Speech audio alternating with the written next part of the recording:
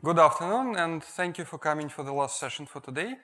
The session will be about fuzzing. In particular, I will talk about fuzzing Clang and LLVM itself using a library called libprotobuf-mutator. And this is a joint work between myself and two more guys in my team, Vitaly and Matt, who are present in this audience. So I'll talk about fuzzing in general. I will talk about fuzzing components of Clang and LLVM, and I will concentrate on fuzzing them better. Let's go. First of all, let's remember what fuzzing is. If you test your application or your API, you typically send a fixed number of fixed inputs into your API and then observe the behavior. When you fuzz the same API, the process is that you generate random inputs or semi-random inputs for your API and feed them into your API in an infinite loop. There are lots of different types of fuzzing tools. We call them fuzzing engines. My talk mostly is about coverage-guided fuzzing tools and specifically about libFuzzer. There are also tools like AFL, which is also coverage-guided fuzzer, and there are lots of other tools that are not coverage-guided fuzzers. One of them is well-known in the LLVM community. It's called Csmith. Well, CLI is also well-known in the LLVM community, I believe. So what is coverage-guided fuzzing? Suppose you have an API that consumes some data, and suppose you already have a test corpus for this API. Then, in an infinite loop, you pick a random input from your corpus and apply a random mutation to it. And then feed this mutation to your API. While doing this, you observe the code coverage. If you see any new code coverage, you say, okay, this input is interesting. Let's put it back to the initial corpus. That's it. That's all about coverage-guided fuzzing. And there is a library for doing coverage-guided fuzzing in LLVM. The library is called libFuzzer, and this slide shows how to use it on a very simple case. So we have an API. In this case, it's a single tiny function called fuzzme, which consumes data. And who can spot the bug, by the way? Who can spot the bug in the function fuzzme? You don't count. Who else?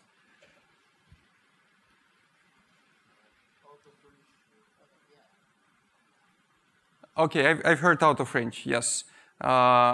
This element will cause buffer overflow. And it's very hard to find this kind of bug with testing, but very easy to find this kind of bug with fuzzing. All you need to do to fuzz this code with libFuzzer, you need to compile it with a special switch, fsanitize fuzzer. And if you want to find buffer overflows, also fsanitize address, and then run it. We already have a bunch of what I call simple fuzzers in our LLVM tree. That includes Clang format, Clang fuzzer, dwarf dump, two different demanglers, and so on. But having the fuzzers in the tree is not enough, right? You may have tests, but unless you run the tests, you'll not find the bugs. Same with fuzzers. You need to run them somehow. Luckily, there is a service called OSS Fuzz, and I'm one of those who built this service. The service is a continuous automated fuzzing for open source software. And if you're interested in more details, here is the GitHub link, and there is a link for my talk at Usenix Security earlier this year. But in short, this is a black box for you where you put fuzzers and get bug reports out. Of course, LLVM is already integrated with this service, so we get some interesting things out of it. The demangler is probably the simplest fuzzing target there is, because what demangler is? Demangler is a single function that consumes data and produces buffer overflows. Excuse me, it produces something else, but sometimes buffer overflows as well. So we have a couple of demangler fuzzers from LLVM in OSS Fuzz, and this is an incomplete list of bugs that were found. Most of them are fixed. This is a fuzzer for Clang format. And we have just a tiny bit of bugs reported here. But unfortunately, that's not because Clang format is almost bug-free. On the contrary, it's so buggy that the bugs pop up in the first seconds of fuzzing, and the continuous fuzzing doesn't give anything else.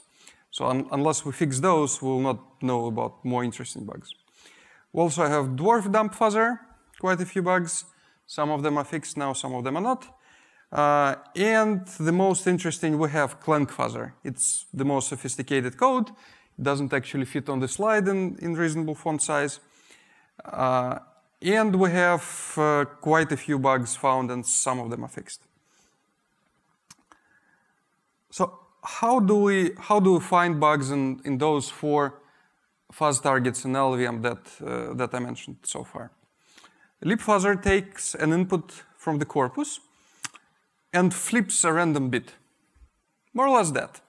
It does a few other tricks, like inserting magic values or removing byte sequences, but the essential part of the fuzzing is bit flipping.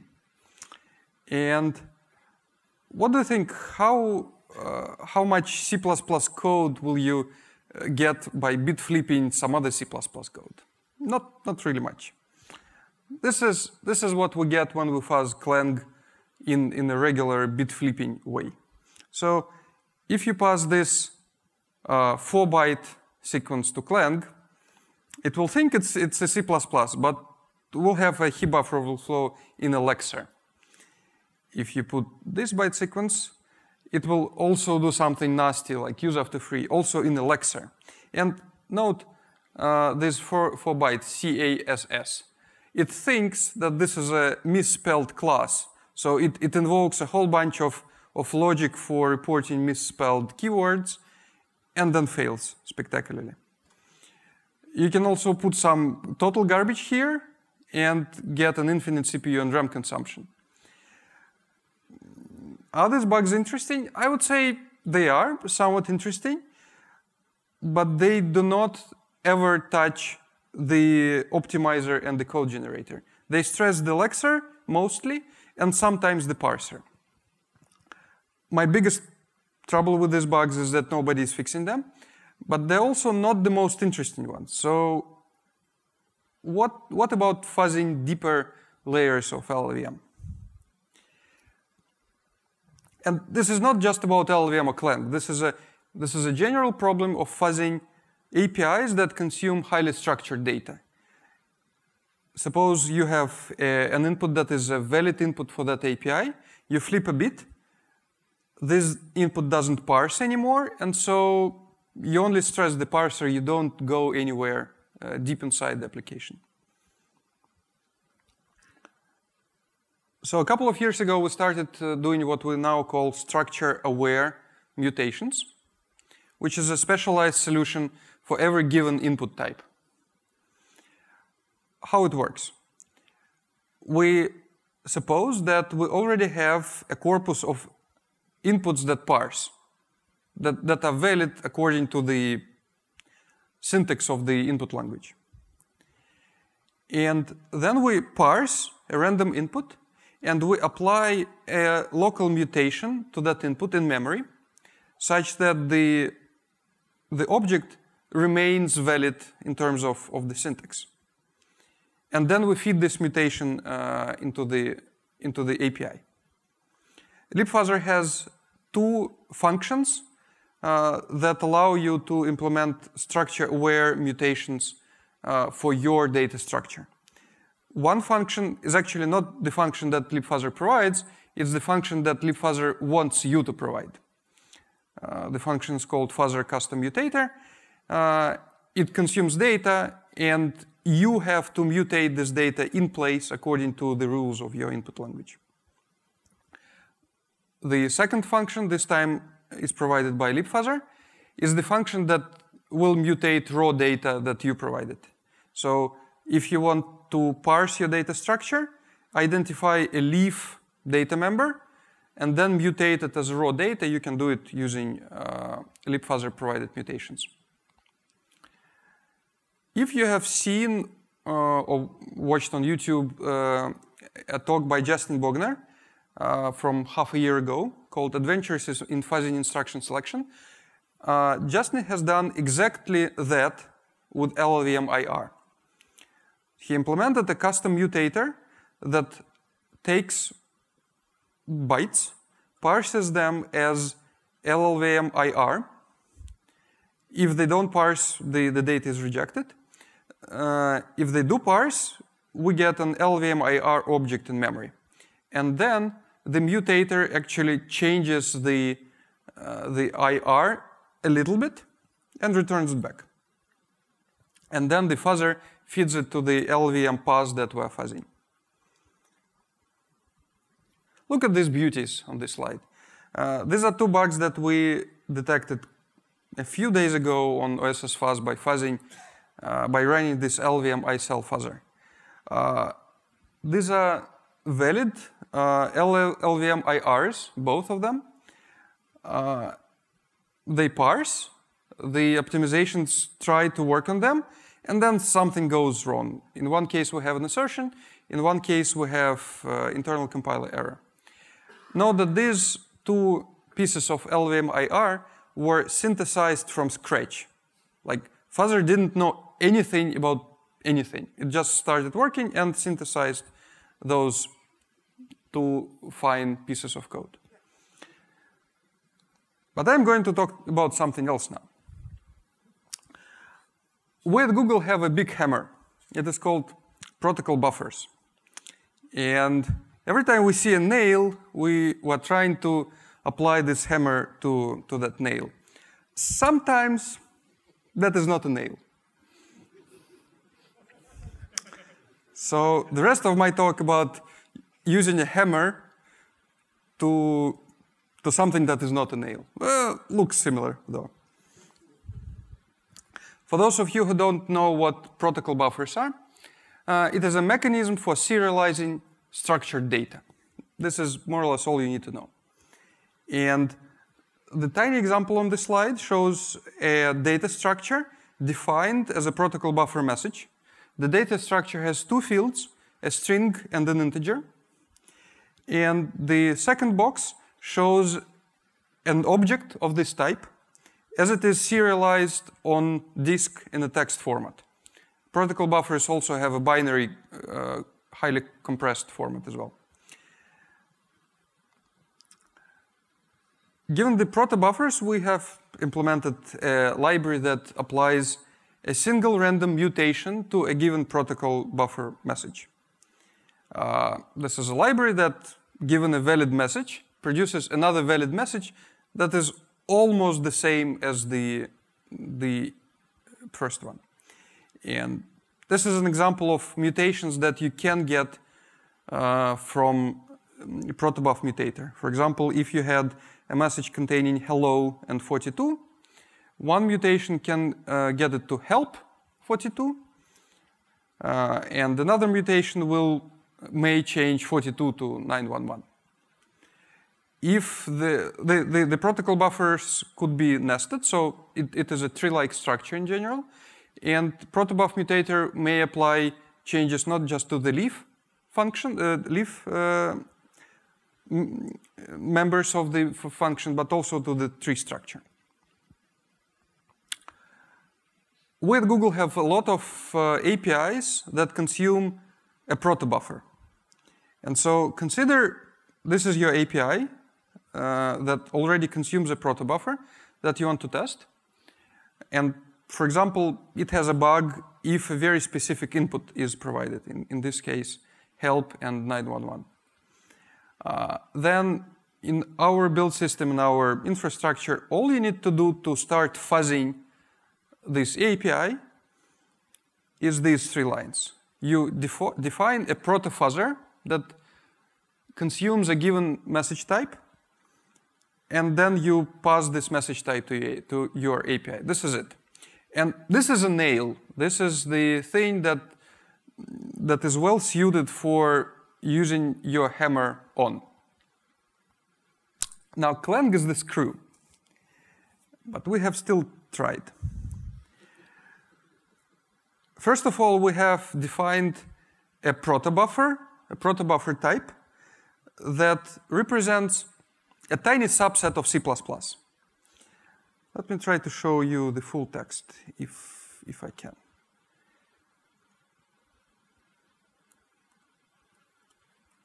Yep. So this is the actual protobuffer that is committed to LLVM trunk. What it says, there is a variable reference, there is L value, there is a constant, there is a binary operation that could be of several different types. The binary operation contains the type, the left operator and the right operator, both of which are R values. The R value is one of variable, constant, or a binary operator. So this is a fairly typical description of an expression. Then we have assignment statement, then we have an if-else statement, we have a while loop, we have an arbitrary statement, statement sequence, and then a function. This is it. 93 lines of code with spaces and comments.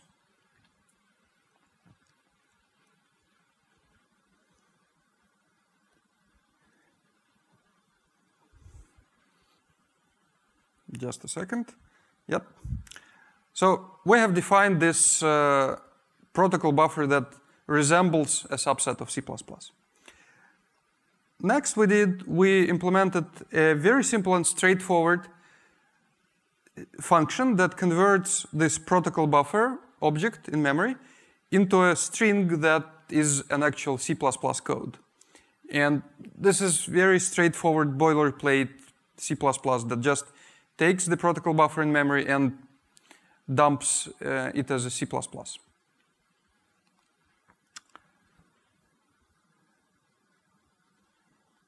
Excuse me? Yep. And then we implemented the fuzz target in the usual way. We have a protocol buffer, and let's feed it into our API, except that the API consumes C++. We have a protobuffer, so we have to do this intermediate step, translate a protobuffer into C++. We reused this function handle CXX from the plain Clang fuzzer. So what this function does is it consumes a string of C++ code and then does whatever the usual Clang binary does, except that it doesn't read or write files. That's basically Clang. And the current state of this fuzzer it's a toy prototype because it only generates a small subset of C++ language. Actually, it's a C. It's a subset of C. Yet we have found a few things. And as I hope you will see from this and the following slides, the tests that we generate, they go through lexer and parser without any problems because they are just very basic, very plain C without any fancy syntax sugar or lexing sugar. And then they stress the optimizer and the code generator. This is more or less the typical example that is generated from my protocol buffer. As you can see, there are lots of while statements, and there are lots of assignment statements and some binary operations. In this example, there is no ifs. And this particular case caused Clang to hang in jump threading. Here's another case. It caused use after poison, which is a fancy way to say use after free in selection DAG. This one caused a fatal error. And this is my favorite. We found it last week. Last week? No, I think we found it on Monday. It was actually a regression which was caught within a couple of days after the buggy commit was in. It's an old reference in Scale Revolution. So Let's compare the two approaches, the approach that we've taken in protobuffers and the approach that Justin have taken in LLVM. First of all, I want to say that the approach taken by Justin makes a lot of sense. This is an amazing thing. It has to be done this way, absolutely. It is much more work, but it is already done, so this is not an argument against LLVM. It might help us to reuse a large corpus of existing tests that are already in LLVM IR form, although we're not actually using them right now to fuzz. And this doesn't introduce any new things. Like, we don't introduce any new fake AR in protocol buffers. And since it doesn't involve Clang, we fuzz LLVM IR directly, it is somewhat faster. So what about the protocol buffer mutator approach? First of all, it's easy to express a subset of C++, very easy. I've done it probably in 20 minutes. But it's pretty hard to express full C++. It will be a sophisticated project.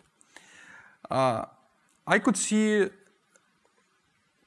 two ways to distinguish this work from IR mutation.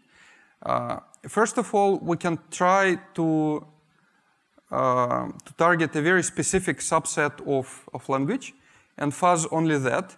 One example would be nested loops, for example, to fuzz poly.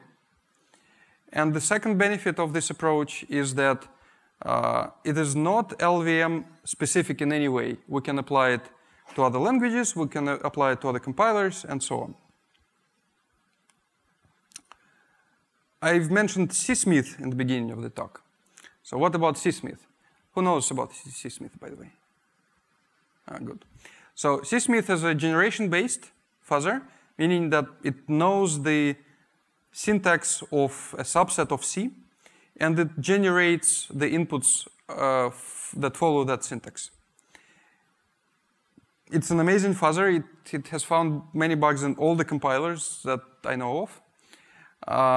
But it doesn't use the trick with the coverage feedback that coverage-guided fuzzers use. And so the hypothesis, proven by many other cases, is that Csmith doesn't actually find enough bugs. It could find more. And one of the ways to improve our protocol buffer-based fuzzing is to combine them with Csmith-like syntax or grammar.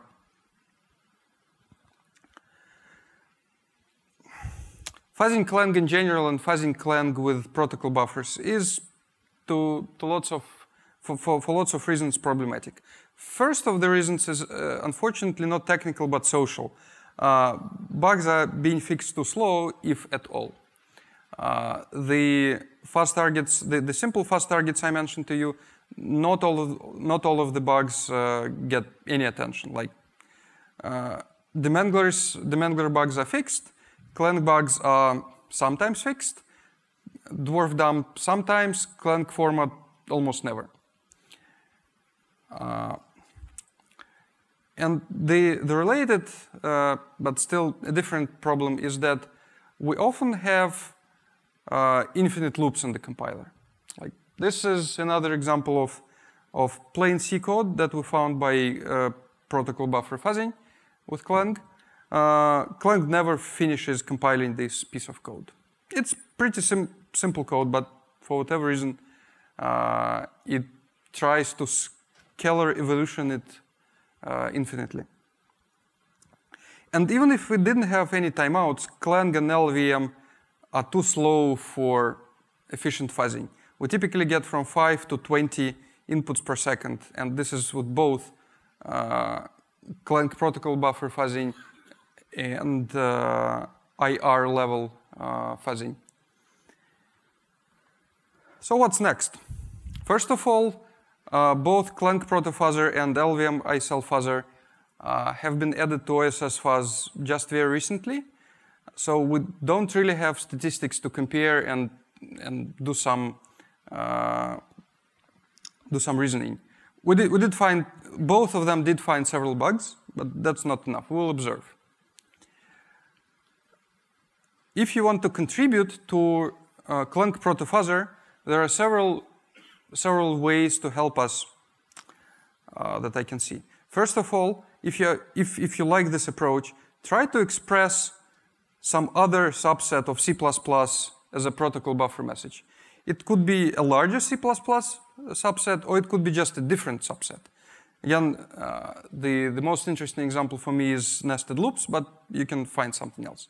And if you find some interesting subset of C++, it would be 100 to 200 lines of very straightforward code to write, more or less a boilerplate. It would be interesting to make the generated programs runnable, like in Csmith, because the currently generated programs are just nonsense. If you try to run them, nothing interesting will happen. They will probably either crash or go into infinite loop. And it's also entertaining to try the same approach on other compilers. Now, how can you contribute to fuzzing LLVM in general, not only Clang proto-fuzzer? First of all, please try to fix the crashes, the timeouts, and the out-of-memory bugs that were already found. There are probably 50 of them. If you don't want to fix the bugs yourself, but you own the code that has the bugs, please answer to the code reviews. We have several instances of people who want to fix the bugs, but they're not owners, and they don't get any responses. This is related to a discussion that is going on forever in the community related to the starter projects. So unfortunately, fixing bugs is not a starter project, is not a good starter project, because the code review never happened. And my last message to you, if you are developing a new feature, please create a dedicated fuzzer for it from scratch, because it will save you time and energy in future. And once you have this fuzzer, we'll gladly have it on OSS fuzz so that it fuzzed continuously and automatically. This is it. Thank you for your attention, and questions? Thank you for presentation. And we have plenty of time for questions. So. Hey, Kostya. I haven't seen a lot of types in the generated C subset of C or C++ code. So if I want to stress the Clang front-end type checker, or somehow I want to test Clang front-end, but I want to bypass the type checker, do you think it's easy to do using protobuf generated C code? Can you bypass the type checker? Yeah, because it's not a tree structure anymore. Yeah, when the types, abundant types are involved, then, this code, basically almost all the generated code, as I imagine, won't pass the type checker. There will be some type errors, and you cannot test anything after that. So, can we generate the code that will pass, with more types, that will still pass the type checking? Yes. I believe we can, because this will be a part of grammar now. If we can express the grammar in a way that we don't have type bugs, then we'll just generate it without type bugs. But it could be tricky. Okay, thanks. Hi, Kostya. So the crux in Csmith is undefined behavior avoidance. So the property that we want isn't just runnable; it's deterministic. And so all optimization levels have to return the same answer. And the problem is, it's very hard to compose this with the search based on coverage. And I mean, it's really a research problem, and I don't really know how to solve it. But we should drink some beer and maybe figure it out. Hey, don't worry, I'm not going to ask you about Windows support for libFuzzer. But I do want to ask you, early on you mentioned that with the whole code coverage thing, it will, whenever it finds that a new code path was taken, it will add that to the corpus, right? So is there any way to get some feedback from the tool about what code paths it was not able to encounter, or like a summary of the percentage of code that was covered? Because something like that might help you be able to devise new inputs to manually add to your corpus. can we get the information about what's covered and what's not covered? So first of all, the corpus that the fuzzer generates is just a set of files. You can then take the set of files and run it through your target with your favorite coverage tool, and then you will have the coverage report from your favorite tool.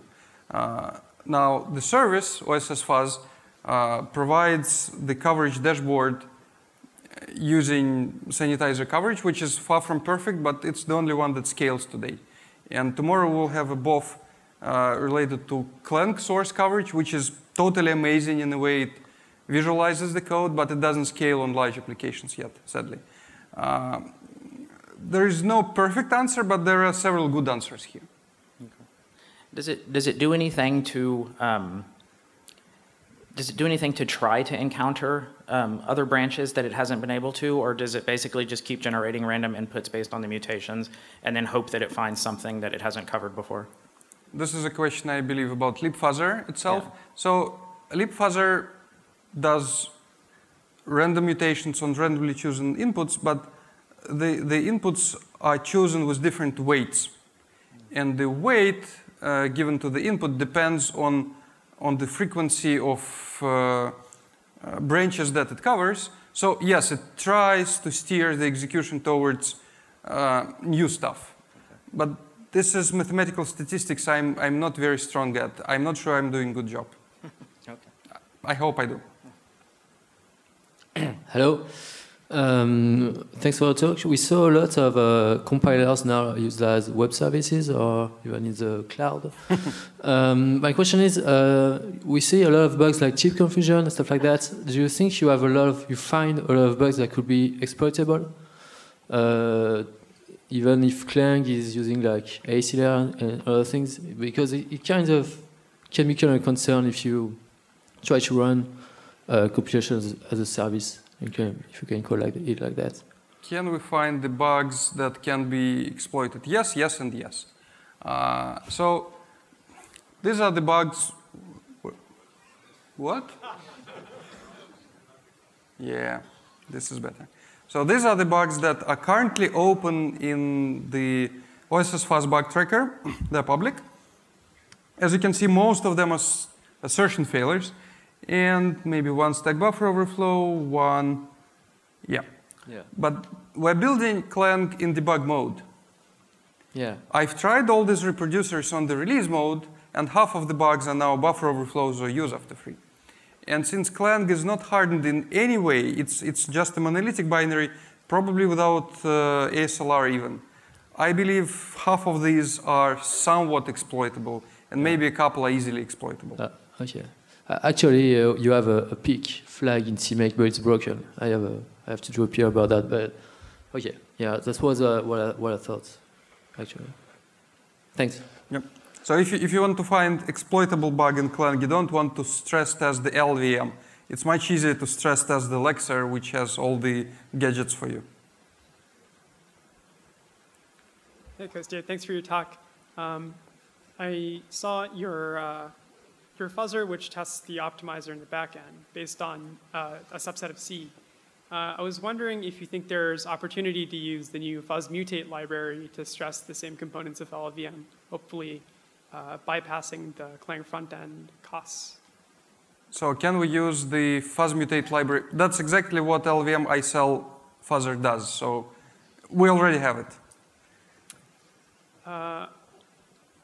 OK.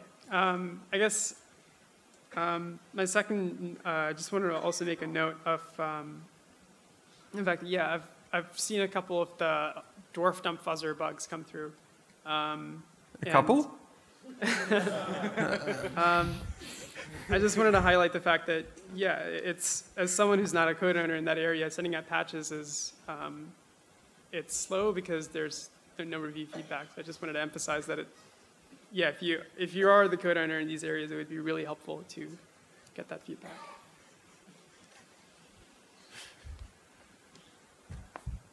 Hey, Kostya. One of the weaknesses you identified was basically that the C++ definitions file in the proto is not really big enough to generate more interesting inputs, could we potentially auto-generate that from an EBNF syntax of C++?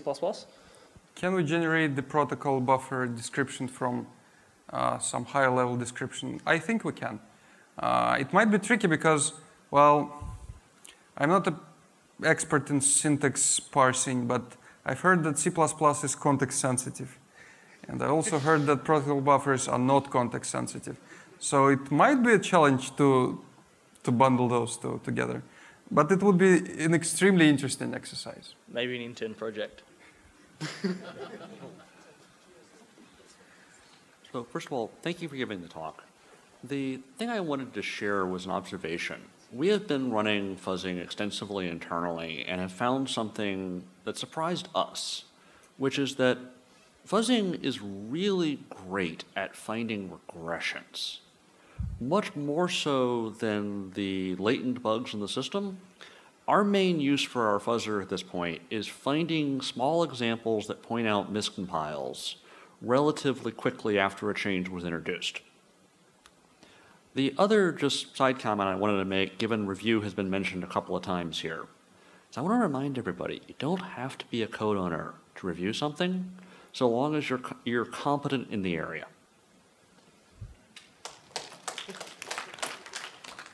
I have another question, which is, you mentioned that the structure-aware fuzzing for Clang source code is slow, like you said, for like 5 to 20 inputs per second. What would be the other end? Like, what if the mutator was not slow, or if the program was not slow, what could we expect? Like, what's the overhead of the fuzzing library itself? When I profile, where the overhead comes from while fuzzing Clang or LLVM IR. The fuzzing library doesn't introduce any overhead. There is a constant overhead from the sanitizer and from coverage instrumentation, roughly 2x. But when I profile this thing, I get all kind of weird things like pass manager. I've heard that there is new pass manager coming soon. But yeah, we see pass manager. We see some strange flag parsing stuff in the profile. So there are some inefficiencies in the LLVM infrastructure which I haven't dug into. Well, so like let's say we had a executable that returned 0 in its main function and a mutator that did nothing. Like, how many inputs per second could we expect to get? So on the mangler, which is not exactly what you described, but a simple thing. On the mangler, unless we hit the timeout case, we get about 50 to 100,000 executions per second. Okay. Does it do anything in parallel, or is it also? No, it's just one core, one CPU, one process. Yeah. Okay. Thank you for presentation and answers. About Csmith. So it's a really powerful tool. We have found a lot of bugs with using it. So Csmith 2, I think, yeah, it's welcome. Yeah, so John and I need some beer tonight. Thank you. And I think this finishes our presentations for today. And yeah, applause.